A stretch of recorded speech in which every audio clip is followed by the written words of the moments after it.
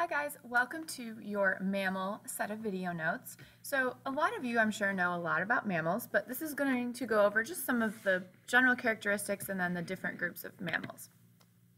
So evolution and characteristics. Mammals belong to something called class Mammalia, and this includes 4,000 species. So the fossil record, though, documents the origin of mammals are actually from ancient reptile ancestors. So these fossilized skeletons show that early mammals had large eye sockets, meaning they were probably active at night, and they didn't compete with dinosaurs for food because mammals fed on insects. The fossils of the first mammals are pretty scarce, so they really weren't that abundant during the Mesozoic area or when the dinosaurs were around, but the Tertiary period, which is roughly 70 million years ago, is actually named the Age of Mammals because during this time mammals rapidly increased in species and number.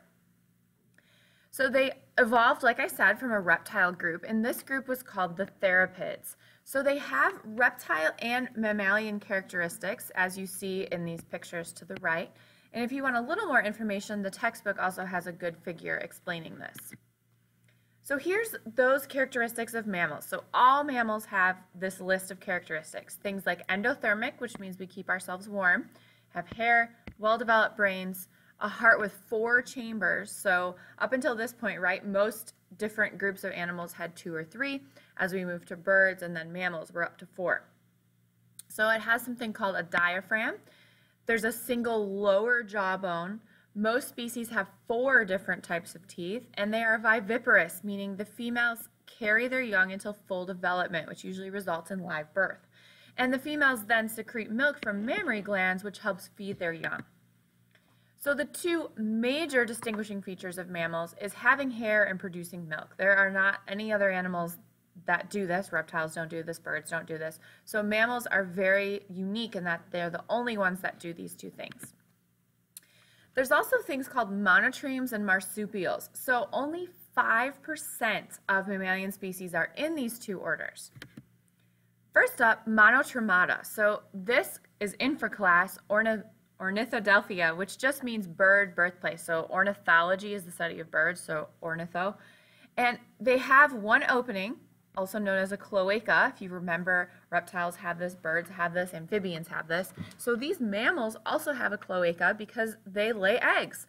And they're actually not completely endothermic as well. Their body temperature is lower and it kind of fluctuates a little more than other mammals. There are only 6 species in existence, and they're all in Australia and New Guinea. And the one that's probably most common to you is the duck-billed platypus, but there's also spiny anteaters called echidnas as well. So order Marsupiala, this is infraclass Metatheria, meaning after beasts, and these are what you think of when you think of a pouch, right? So there's 250 species of these, things like koalas, kangaroos, sugar gliders, and possums, and they give birth to live young, but they crawl to a pouch called the marsupium, which is on the mother's belly, and they go in there immediately after birth and attach themselves to a nipple where they nurse until they're actually mature enough to live outside of the pouch. Now we're into placental mammals. So infraclass Eutheria just means true beasts. So there are some typical characteristics of placentals. So we carry unborn young in the uterus until they can survive completely outside the womb. And they also have something called placenta, which is how nutrients are transferred from the mother's blood to the baby's blood during the development of the baby.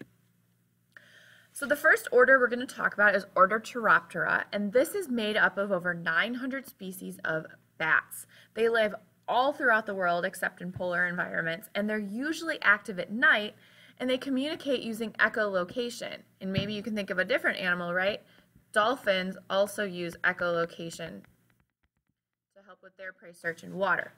They feed on insects usually, although some can feed on fruit, fish, or even ones that feed on blood.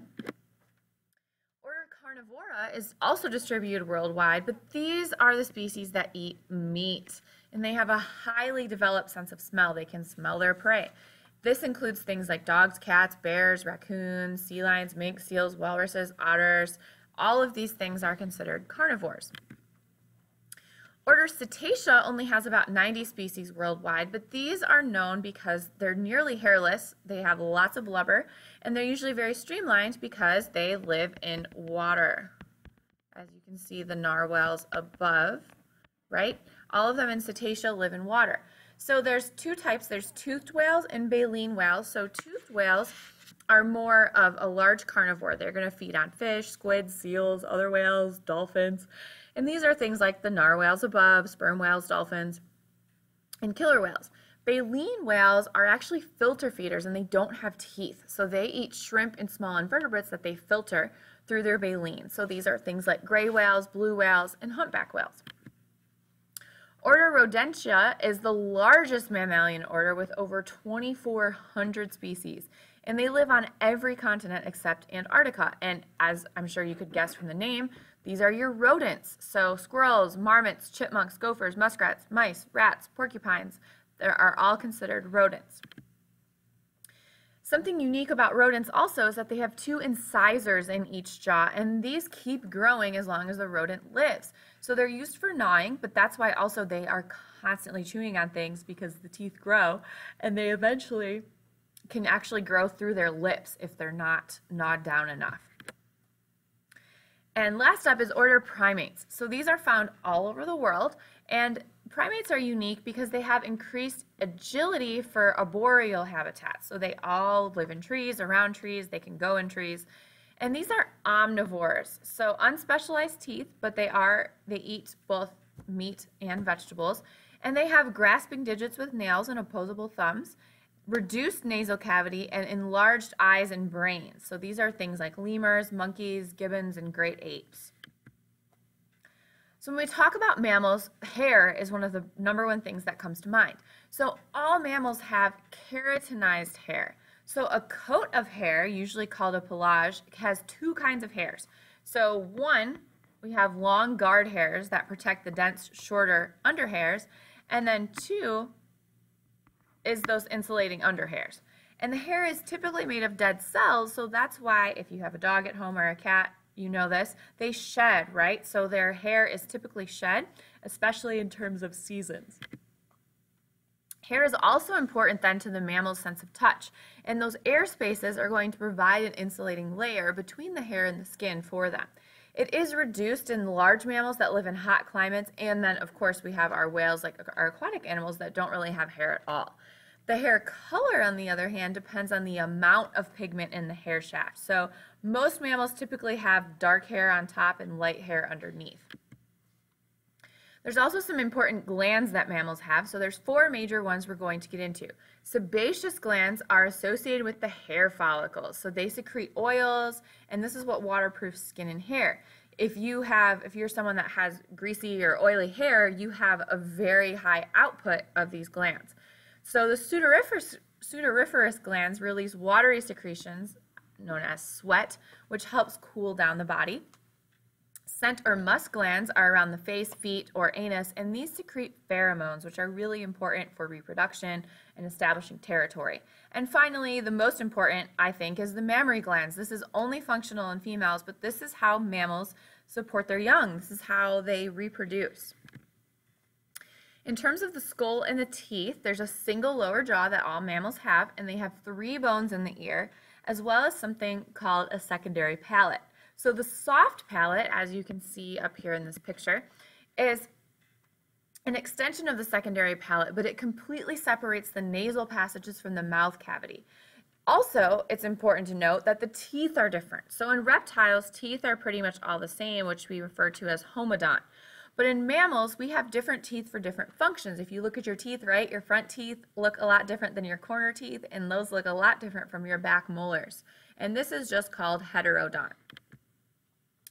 For the digestive tract of mammals, it is very similar to that of other vertebrates, although it does vary with the diet of the species. For example, herbivores eat lots of plants, so they eat lots of cellulose. So they can have something called an enlarged cecum, which is a fermentation pouch to help digest cellulose. And this is things like cows, if you think about it, right? Cows. But a 4-chambered stomach also helps digest that in portions. For circulation and gas exchange, like we talked about, there's a 4-chambered heart, 2 atria, 2 ventricles, and it keeps the systemic and pulmonary circuits separate. So those high metabolic rates are going to require very effective gas exchange. So our respiratory pathways are very highly branched, and they create a large surface area for gas exchange. And the lungs inflate and deflate, and this uses just a negative pressure mechanism. So there's two types of gas exchange within the body. So there's inspiration, which is contraction of the diaphragm and expansion of the rib cage.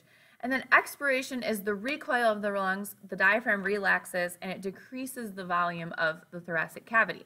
If you are a person that sings, you also know how important your diaphragm can be. For temperature regulation, the heat-producing mechanisms have two categories. So we have shivering thermogenesis and non-shivering thermogenesis. So shivering is as it is, right? You shiver when you're cold, your body shivers. This generates a lot of heat for your body, but without very much movement. Non-shivering thermogenesis is just producing heat through the breakdowns of food and fats in your body. Countercurrent heat exchange also helps regulate heat loss. So arteries are surrounded by veins that carry blood back to the body, and when the blood returns through the veins, the heat transfers from the arterial blood to the venous blood, and this helps return the heat to the body instead of losing it to the environment. Now, sometimes, of course, you can still get way too cold, but for the most part, this system is pretty effective. For winter sleep and hibernation, so different mammals react differently to environmental extremes, right? Humans live in cold climates, but we have different clothing and things to help us survive. Mammals, on the other hand, that live in winter areas usually go into hibernation or winter sleep, which is just a period of winter inactivity if you're doing hibernation, and metabolism, circulation, respiration all slows. But animals that do this also have to gorge themselves on food before the hibernation period because they lose a third to a half of their body mass. So they eat, get really fat, and then they just kind of sleep through it, and their body just burns all that storage. When mammals do winter sleep, they're not quite in hibernation. They're still alert, but they do become less active. For the nervous and sensory functions, as you know, I'm sure, we have very complex nervous and sensory systems, and we have a very highly sensitive sense of touch. Olfaction is still important, which is smell, but it has been minimized over time, but the auditory senses have also become lessened after time. It's important to note, though, that vision is still an important feature in many mammals. For excretion, we excrete urea, so this is different from the birds and the reptiles that we were talking about. So the benefits of this is it's less toxic than that ammonia, and it doesn't require large quantities of water. On the other hand, it is highly water soluble, so it cannot be excreted as a solid, therefore we do still lose water. And the kidneys are that very important organ responsible for that. In terms of behaviors, mammals have very complex behaviors, and we'll get into this a little bit more in class. But pheromones are very important. They're used to recognize members of the same species, of the opposite sex, to communicate reproductive state, also for territory. It can also help induce sexual behavior. So if a male smells a female's pheromones, he's more likely to want to mate. For reproduction, most females undergo an estrous cycle, so this is when they are behaviorally receptive or able to mate. Some mammals are monoestrous, and they only have a single yearly estrous cycle. Other mammals are polyestrous and have an estrous cycle multiple times. For example, humans, once a month, there's an estrous cycle, so we are receptive to reproduction 12 times a year. Fertilization is usually going to occur a few hours after the copulation, but some mammals use something called delayed fertilization, where the female can store the sperm until a more favorable time. This is usually in areas of rough kind of survival. And fertilization can also occur right away, but the development can be paused. And another key word is gestation period. So this is the length of time that a female is pregnant. So it varies vastly based on species, as I'm sure you're aware of. And that is all for your notes.